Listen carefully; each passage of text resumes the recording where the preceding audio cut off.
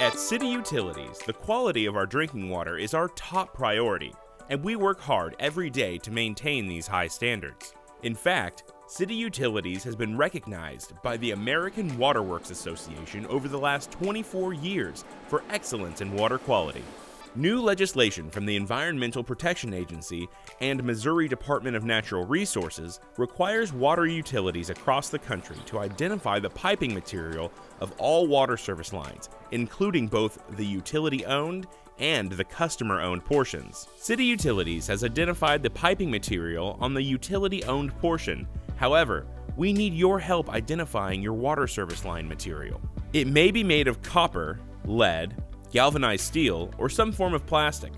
The purpose of the regulation is to identify any lead or galvanized surface lines, as those materials, under some conditions, have the potential to release lead into the water passing through them. To identify your piping material, first locate your water service line, typically located in your crawl space, basement, or garage.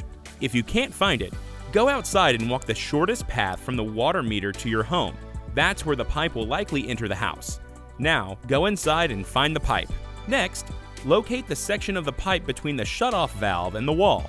If you don't have a shutoff valve, look for a transition from one type of material to another, and then find the part of the pipe closer to the wall. If that portion of your plumbing system is PVC or plastic, take a photo and submit it via the electronic form found at www.cityutilities.net/LCR.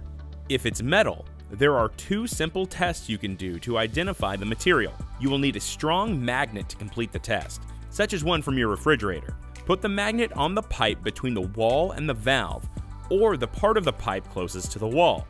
If it sticks, your pipe is galvanized steel. A magnet will not stick to lead, copper, or PVC. Please take a photo of the magnet stuck to the material and submit it via the electronic form found at www.cityutilities.net/LCR. If the magnet doesn't stick, move on to the second test. Grab a coin and carefully scratch the pipe in the same location where you stuck the magnet. Lead will scratch easily, revealing a shiny silver color beneath. If your pipe reveals a copper or golden color when scratched, it is likely made of copper or brass. Be sure the pipe is not painted when identifying the pipe type. Take a photo of the scratched off portion of the pipe and submit via the electronic form found at www.cityutilities.net/LCR. Thank you for helping us safeguard our community's health.